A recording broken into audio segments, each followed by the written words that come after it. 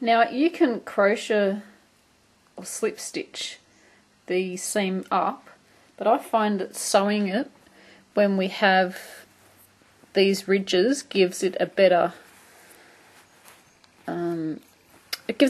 effect, because you won't be able to tell, hopefully, that you have joined it at all.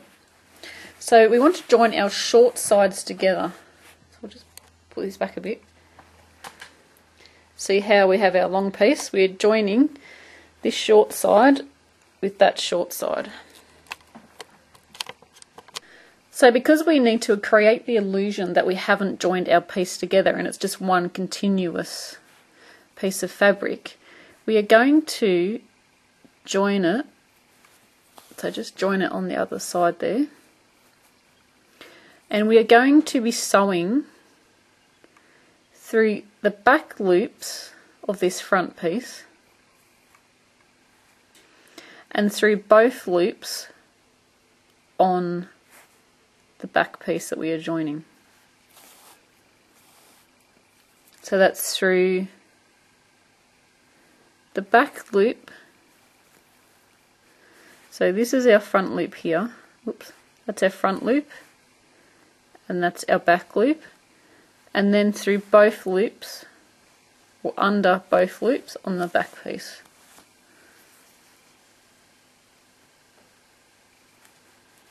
And we want to do this all the way across, and with a bit of luck this will give the illusion that we haven't even joined it at all.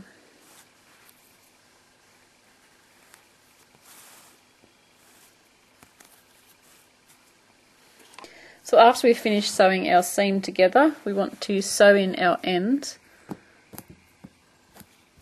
and hide them.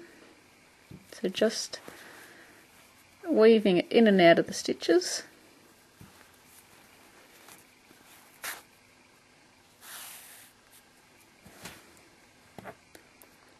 And you always want to weave in your ends about, I would say, at least 2 inches, because over time it does come out. So at least 2 inches.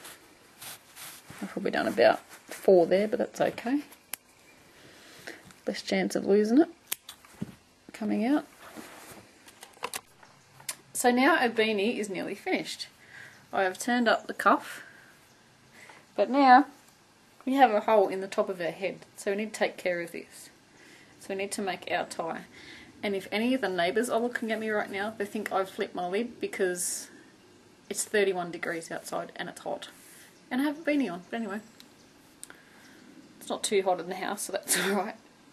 So yeah, anyway, need to make our tie around the top. And there are a number of different ways that we can do this. I think it's looking pretty sexy already. Okay, the easy way to make our tie is just to make a chain.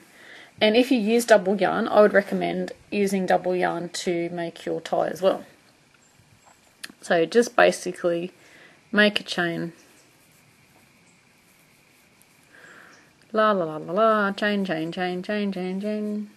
Keep going until we have it long enough, and I'll show you how long you need it after.